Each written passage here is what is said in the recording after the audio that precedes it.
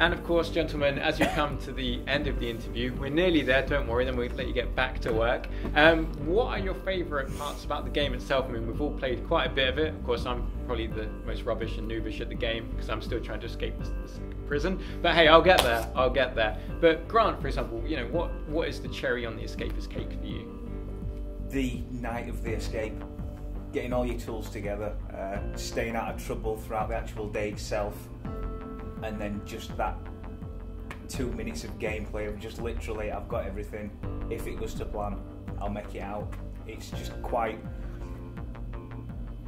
edge of your seat action, and that's what I think really makes it all sort of bind together. You know, you've been gradually getting everything, getting all your stuff that you need, and then literally just that 2 minutes of frantic gameplay. That pixelated Rube Goldberg machine right at the end where everything just has to click together so you can get that sweet freedom. And when it does, it's a beautiful moment. But then when you get caught, just reload your save. Yeah. Do a little save scum and go back in and try again.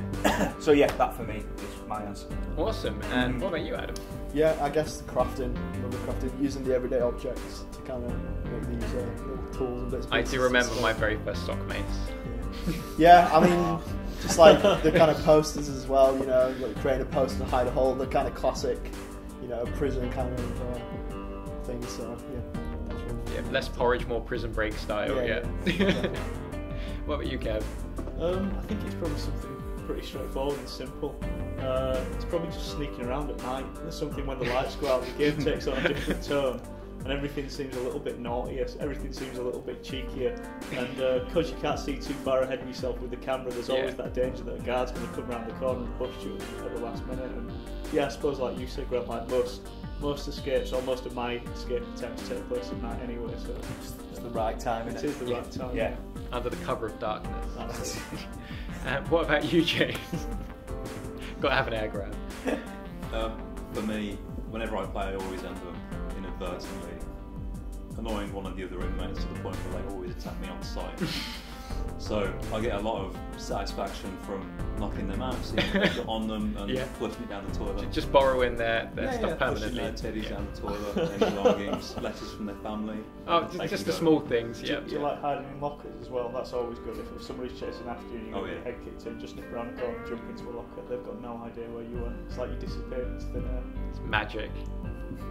Absolute magic. So there we go. So it's gone from, you know, the escape, the crafting, to just being horrible and beating up the other inmates. So yeah, something for everyone then.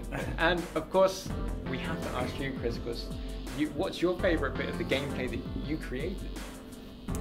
Like, I think what Grant said basically sums it up as, you know, the night of the escape. Because I remember when we first was developing it, and we first went through that day where we...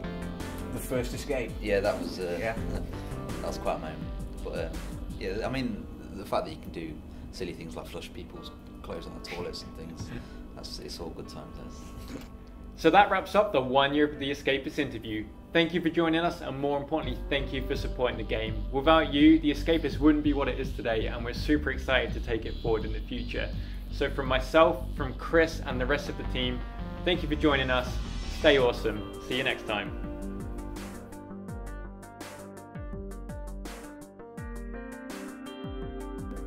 Right, so Chris, the camera's off now. You're going to tell us what's happening next with the Escapists, right? Yeah, what we're going to do is basically...